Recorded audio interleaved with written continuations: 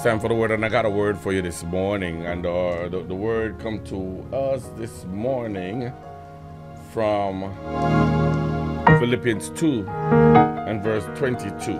Philippians 2 and verse 22. Philippians 2 and verse 22 says this, but you know his proven character, that as a son with his father, he served with me in the gospel. He served with me in the gospel. Philippians 2 and verse 22. The NIV said Timothy had proved himself. All right? He had proved himself. That very first line is the line that we want to focus on. But you know his proven character. Timothy proved himself. Let's hear what God is saying to us this morning. Amen. God will be faithful to you. Excuse me, my brothers and sisters. God will be faithful to you, comes what may. All right, come what may. Humanly speaking, who else can you count on? Who else can you count on? So this morning I want to talk to you about who can you count on? Who can you count on? Paul writes, everyone looks out for their own interests, not those of Jesus Christ. But you know that Timothy has proven himself, because as a son with his father, he has served with me in the work of the gospel. Philippians 2:21 and verse 22. So Paul knew he could count on Timothy. Paul knew that he could count on Timothy. There's some people that I work with. I know I can count on them. I can count on the prayer team to be praying when I ask them to pray about a matter. I can count on Hillary to make sure that someone is praying about something, whatever it is that we request. Who can you count on? Who can you count on? Before you answer that, my brothers and sisters, I got 4 questions that I want you to consider. I want you to consider these 4 questions. And that's how I'm going to end this morning's program today, by leaving these questions in your mind with a scripture verse that will help you to think through these the answers to these questions. Who can you count on? Amen. So consider this. 1, when something goes wrong, do you have at least one friend? One friend you can easily talk to about it. Is it not good for you to store things on your own? But do you have that one friend that you can easily talk to about it? The scripture recommends this.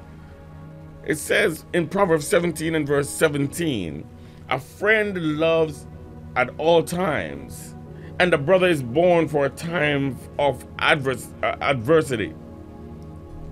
Amen. There is no way to put a price on such a relationship. Is there? Is there? So my brothers and sisters, when something goes wrong, do you have at least one friend you can easily talk to about it? We need a friend when we're going through our tough times. We need a friend when we're going through a rough and trialing times. Amen. The second question I want us to consider today, who is your life? Who is your life could accurately name your greatest fears and temptation? Who in your life could accurately name your greatest fears and temptations? Now listen, Ecclesiastes 4 and verse 9 and 10 is a scripture reference for this one. 2 people are better off than one, for they can help each other. Hallelujah. Let me stop this thing. Yes. They can help each other succeed. Amen. If one person falls, the other can reach out and help. But someone who falls alone is in real trouble. This is the Bible telling us this. That person is in real trouble. A person standing alone can be attacked and defeated, but 2 can stand back to back and conquer. 3 are even better. The Bible said it. 3 are even better.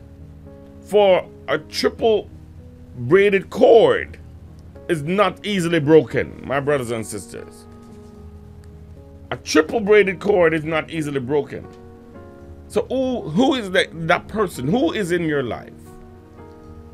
Who in your life could accurately name your greatest fears and your temptations?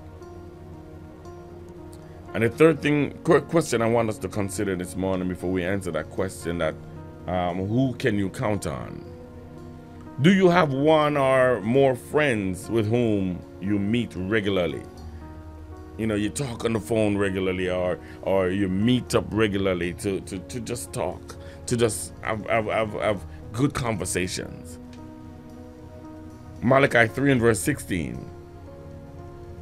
Then those who feared the Lord spoke to one another, and the Lord listened and heard them. So a book of remembrance was written before him. Malachi 3 and verse 16. Do you have one or two friends with whom you meet regularly, who can document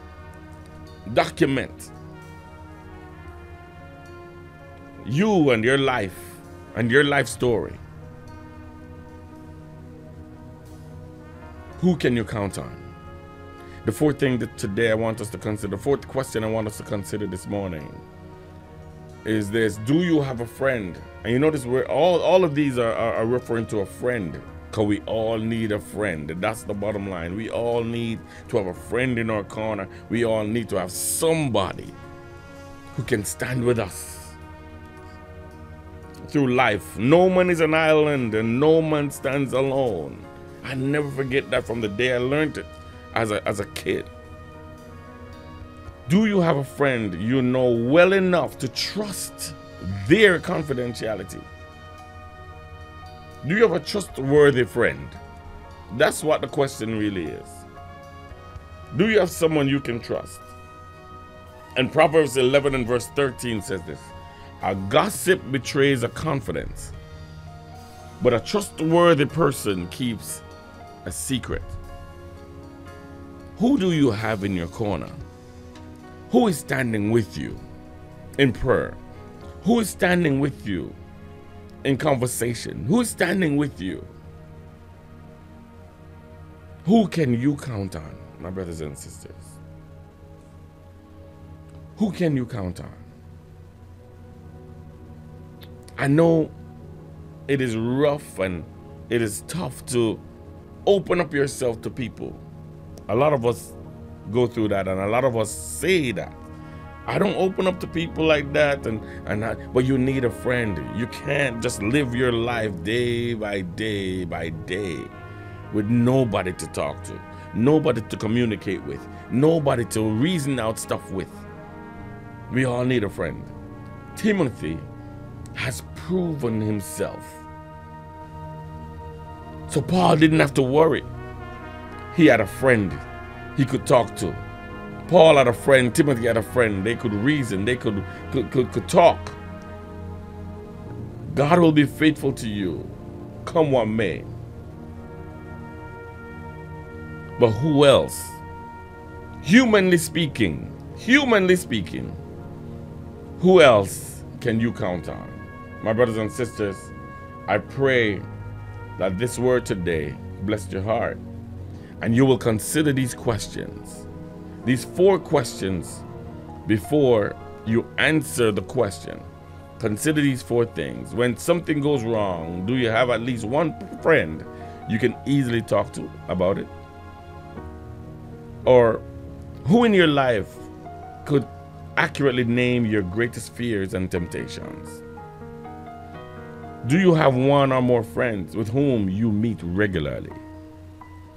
And our 4th question to consider today: do you have a friend you know well enough to trust their confidentiality, to trust that they'll be trustworthy and keep a secret?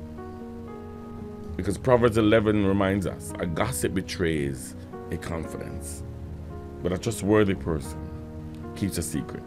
God bless you this morning. And this is a word with Dr. D. Roy. Who can you count on? I pray that you find someone you could trust, someone you can count on today, where you can speak to them about just about anything. Anything. God bless you.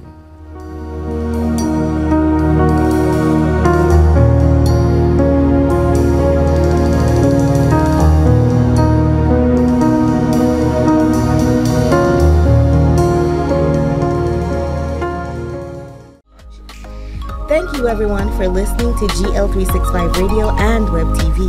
Please follow us on all social media platforms at MyGL365 Radio. Check out our content on our website and enjoy the blessings of the Lord.